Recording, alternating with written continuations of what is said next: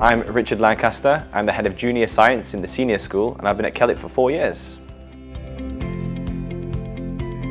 I think when you ask that question, the first word that comes to mind when you talk about passion, I think, is sustainability. I think that's something that I care a lot about.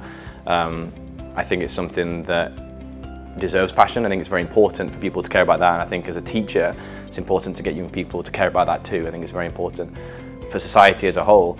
For me, I think a combination of understanding and mitigating the effects of climate change and human interactions with the world, in addition to trying to make our small space and then the greater landscape of the world a better place, is probably the most important message we can deliver to anyone as adults and as young people.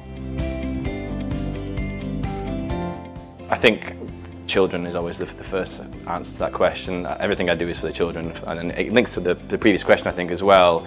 Educating young people to grow up to be confident, intelligent and positive contributors to society is my driving force as a teacher. Teaching science is a conduit towards that, but ultimately the role of just having the ability to make the world a better place for the next generation is the best thing about the job, I think. If I'm not in school, if it's winter time, I'm camping on a beach in my tent, or if it's summertime, I'm in my kayak with my dog in the sea. Those are the two places you can find me on the weekend, I think.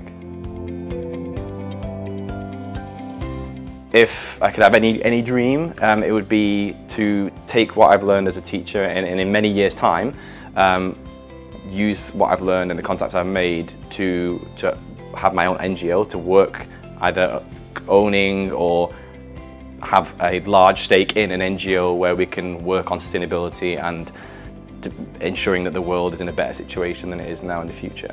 It would definitely be centered around climate change, and that's something that I would really like to work towards moving forwards when I'm a much older man than I am now.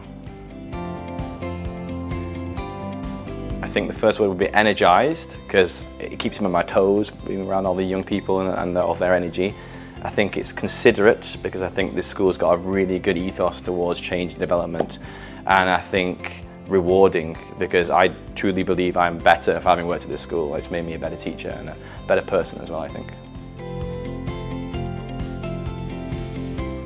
If I could be the principal for a day, I'd probably have a pop at my NGO dreams from the previous questions and get the entire school together, try and create a school-wide NGO, all these minds together working as one, and see how much good we could do in the community in one day.